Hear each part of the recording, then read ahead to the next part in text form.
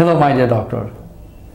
Very good day today. So we'll discuss now a very important topic that is 5-star topic for your exam, my dear.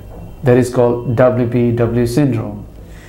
WPW syndrome, it does mean what is written in your notes. Just follow me. Wolf-Parkinson White syndrome is caused by a congenital accessory conducting pathway between the atria and the ventricles, leading to atrioventricular re-entry tachycardia, that is AVRT. As the accessory pathway does not slow conduction of atrial fibrillation, can degenerate rapidly to ventricular fibrillation. Possible ECG features include short period interval, wide QRS complexes with the slurred upstroke, that is called the delta wave, left axis deviation if right-sided pathway, right axis deviation if left-sided pathway. Differentiating between the type A and the type B. The type A, that is left-sided pathway, dominant R wave in V1. Type B is a right-sided pathway, no dominant R wave in V1. What are the associations of WPW syndrome? That is HOCM, mitral prolapse, Epstein anomalies, thyrotoxicosis, and secondum ASD. Management: definitive treatment, radiofrequency ablation of the accessory pathway, and medical therapy like sotalol, imidurone, flecainide.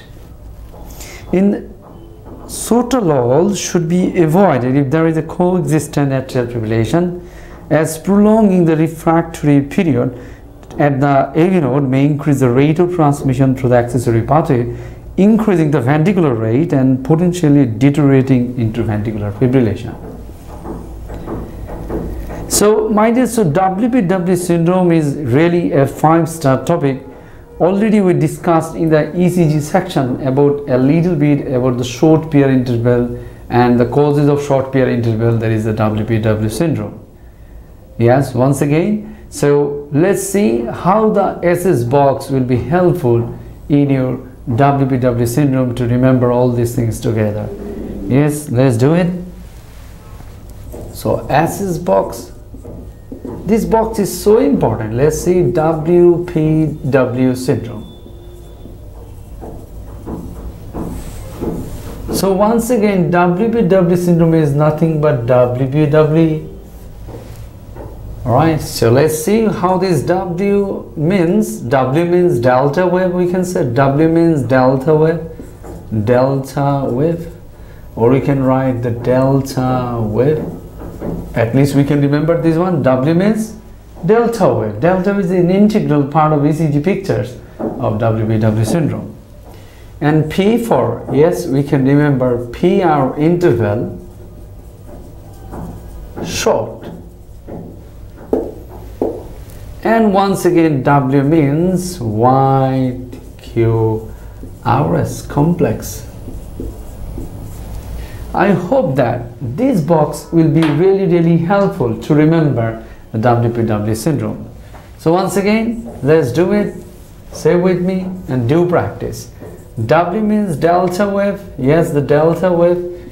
P for PR interval, short. Yes, and W for wide QRS complex. So this is the ECG pictures of WPW syndrome is equal to WPW. This box will be really helpful. Another box, my dear, I'd like to write the SS box. Yes, WPW syndrome is due to the accessory pathway. So once again, we are dividing into the WPW left-sided pathway and right-sided pathway. So we made it the word into left, and we made the word the right, that is, yes, bite.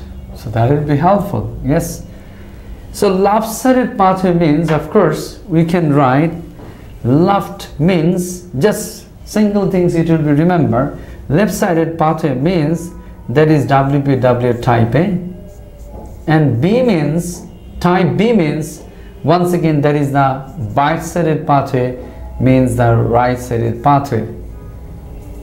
So once again say just WPW syndrome type A, left-sided pathway, left-sided pathway.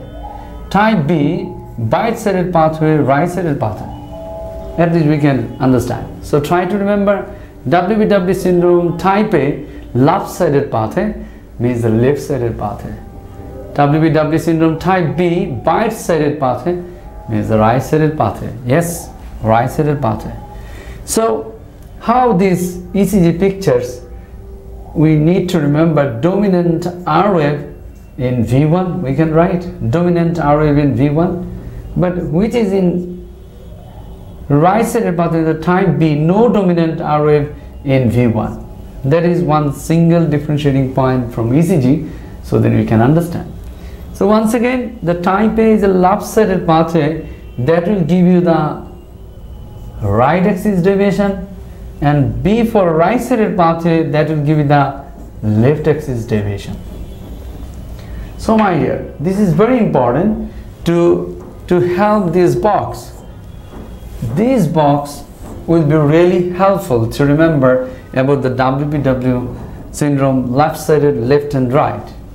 So once again, WPW syndrome type A, left-sided pathway, left-sided pathway. WPW syndrome type B, right-sided pathway, right-sided pathway. So once again, WPW syndrome type A, left-sided pathway, but they will have the dominant R wave in V1. In contrast, the type B, no dominant R wave. Once again, WPW syndrome type A, left-sided pathway, but that will give the right axis deviation. And once again, WPW syndrome type B, that will give you the left axis deviation.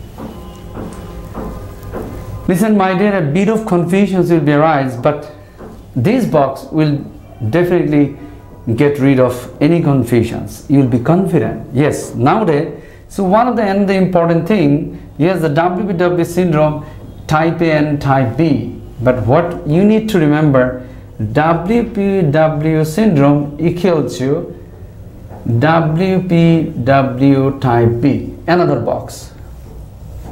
Another SS box will be helpful my dear.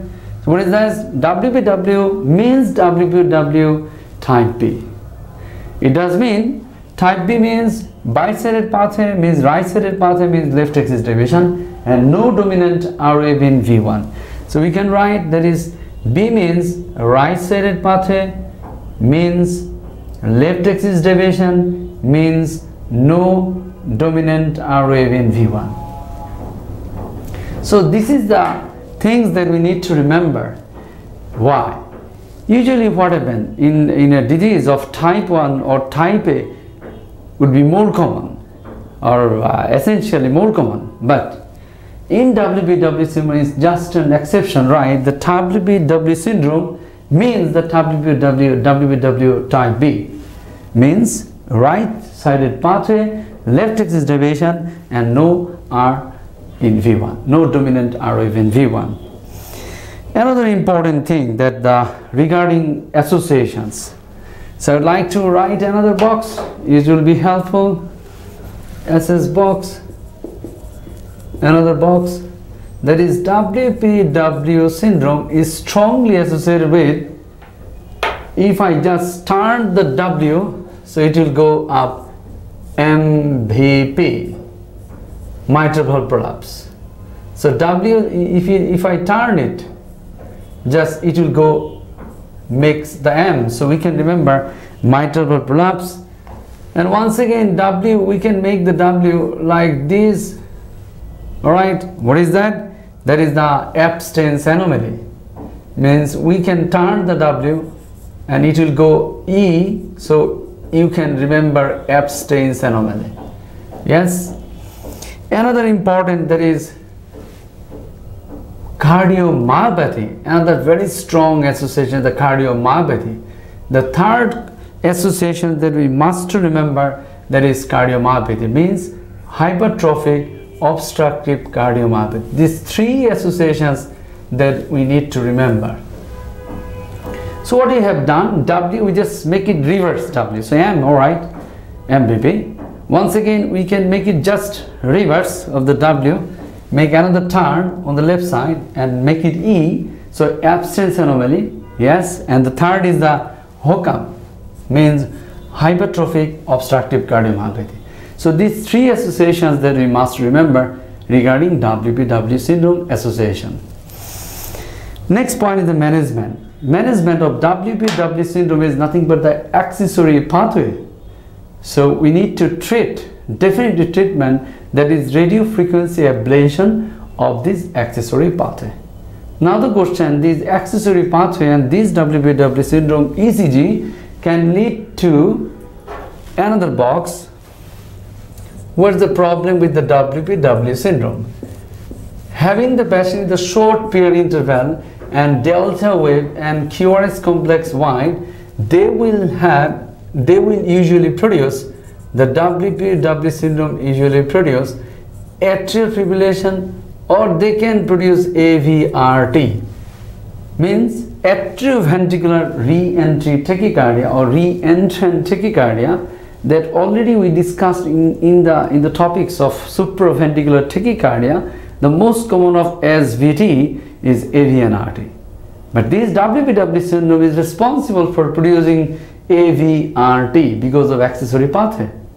So WPW syndrome is responsible for AVRT, and they can produce also the AF, and both can ultimately can lead to ventricular fibrillation, especially, yes, the atrial fibrillation can lead to ventricular fibrillation.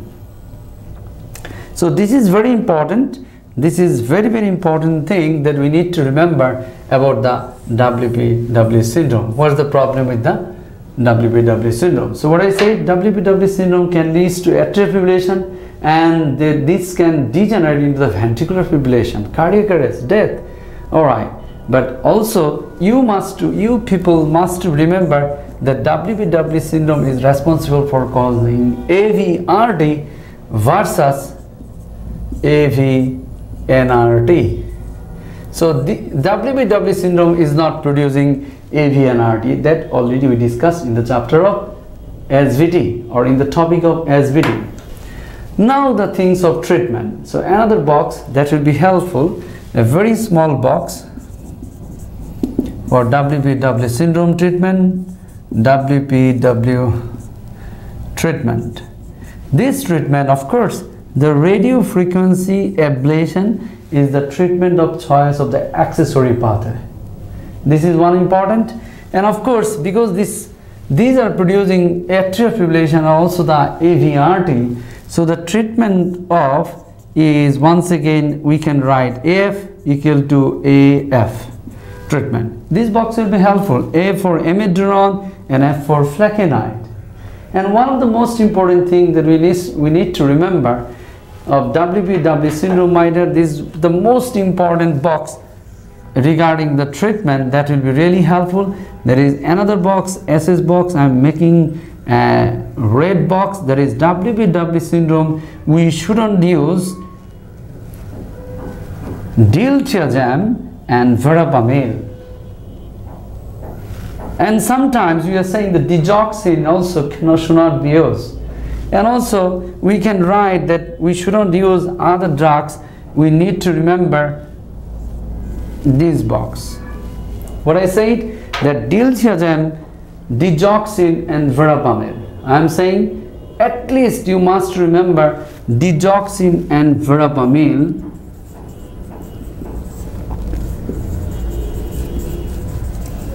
These two drugs shouldn't be used in WPW syndrome. And also it is written in your notes that sotalol, you can write outside the box, that is S, sotalol shouldn't be used. Sotalol is nothing but the beta blocker. And sometimes it is said that the adenosine, also another drug, shouldn't be used also in case of WPW syndrome. But you peoples must remember D and V, that is digoxin and verapamil, these two drugs must not be used in a patient with the WPW syndrome. As I said, D for diltiazem also. So I have written the 1, 2, 3, 4 or 5 drugs, right, all together that shouldn't be used in WPW syndrome. Among all these drugs, I am saying WPW syndrome equal to DV is a red box, shouldn't be used, that is the digoxin and verapamil. The digoxin and verapamil is responsible. Why? Because they are acting on AV node block. So AV node is blocked, so the accessory pathway, the impulses will go to the accessory pathway and accelerates, and they can degenerate also, and they can precipitate the rates and leading to atrial fibrillation coming to the ventricular fibrillation. So that is very much important. That is very much important that in case of atrial fibrillation that we shouldn't use digoxin and verapamil. My dear, I'd like to summarize so that it will be really helpful for you guys. Yes, let's see the WPW syndrome. Once again, the boxes. The number 1 box. Just revise once again. WPW syndrome is nothing but WPW. W means delta wave, P means PR interval, W means wide. These 3 words will be helpful. WPW, delta, PR and W for wide. So 3 important features of ECG. Second box, my dear, I said the WPW syndrome is divided into the type A and type B. So yes, type A means the left-sided pathway, left-sided pathway. Type B means right-sided pathway, right-sided pathway. So once again, WPW syndrome, type A, left-sided pathway, right axis deviation, dominant R wave in V1. In contrast, WPW syndrome, type B, bisided pathway, right-sided pathway, left axis deviation, and no dominant R wave in V1. Another important box, my dear. The third box, I said it, SS box, that WPW syndrome means WPWB, type B, rather than type A. Means type B is more common than that of the type A. Type B means bite, means right. Yes, the right means WPW syndrome. Just remember, my dear. That will be helpful. So type B means, once again, remember. Type B means, yes, the bisided pathway, right-sided pathway, left axis deviation, and no dominant R wave in V1. So in ECG, we are getting only these 3 important features: WPW, W for delta, P for short PR interval, and W for, once again, wide QRS complex. And there will be left axis deviation. There will be the left axis deviation, only the pictures, so that we can say this is WPW syndrome type B. Third, and then the fourth box, the fourth important box is the WPW syndrome associations. So we just make W, the letter, just reverse it, so it turned in the M, so you can remember MPP.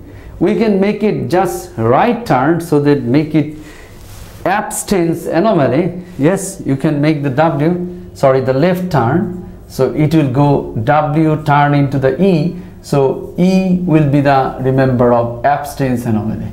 And last, once again, myopathy. So MPP, myopathy and abstinence anomaly. This WPW syndrome really helpful to remember these 3 important associations, my dear. So this is the 4th box, and next is the 5th box regarding the WPW syndrome. WPW syndrome is an accessory pathway. Already we discussed about the AVRT and AVNRT in underlying of SVT. So my dear, this is the accessory pathway leading to, yes, AVRT. We must remember a variety of supraventricular tachycardia and of course the atrial fibrillation, and this is dangerous to leading to the ventricular fibrillation. Just these 2 important things that we must remember for WPW syndrome. Means what's the problem with the WPW syndrome? If the patient have the accessory pathway, the patient have the ECG pictures of WPW. Yes, the problem is they will lead to produce SVT, but this SVT is AVRT, another form is atrial fibrillation. Yes, atrial fibrillation can degenerate into the ventricular fibrillation. This is the danger. So the danger is this one, right? Now the sixth box. This is box once again, WBW syndrome treatment, my dear. Yes, because this is an accessory pathway, so we need to treat the patient by radio frequency ablation, right? You see the radio frequency ablation of WBW syndrome, which is the definitive treatment. But if the patient having the AF, means atrial fibrillation, we will treat the patient AF, so that will be helpful. So this treatment WBW syndrome, we can remember the AF and WBW syndrome AF, so that will be helpful. As already discussed in the chapter of AF, means atrial fibrillation, there is WBW syndrome treatment is AF, means AF, frequency ablation or ablation frequency, the definitive treatment. Another AF is once again amiodarone and flecainide. Amiodarone and flecainide. Of course, flecainide you can use starting, and yes, but flecainide is contraindicated in structural heart disease. But amiodarone can be used in structural heart disease. So what I say, in a side box of flecainide, flecainide is contraindicated. A side box, flecainide is contraindicated in a structural heart disease, just structural. Flecainide structural. A small box for flecainide. But amiodarone can be used. So the next drug, what will be that? That is amiodarone. That box will be helpful to remember. Already we talked about this one in the chapter of atrial fibrillation, or in the topic of atrial fibrillation. And the last box, my dear, the seventh box of WBW syndrome. Yes, once again, WBW equal to DV. We need to remember WBW equal to DV. So this is the box of red box. I'm saying the red SS box, my dear, that will be really helpful. DV means digoxin and verapamil. Digoxin and verapamil. DV. WBW equal to DV. Yes, we must remember. Why? Because this digoxin and verapamil, if you use, you can block. Digoxin and verapamil blocks the atrioventricular nodes. So whenever you have the accessory pathway, so you are making impulses transmitting more and more through the accessory pathway, leading to, yes, the atrial fibrillation, leading to ventricular fibrillation, can be cardiac arrest. So yes, this is dangerous, the digoxin and verapamil. And next to the digoxin and verapamil, I said the other drugs, D for diltiazem, you can remember, is also calcium channel blockers. And also I said it, A for adenosine and S for sotalol. Yes, the sotalol, adenosine, all are working on AV node. But my dear, I said DV, or you can remember all together ADVS. That will be helpful. So what I said, my dear, the first box WBW syndrome ECG picture equal to WBW.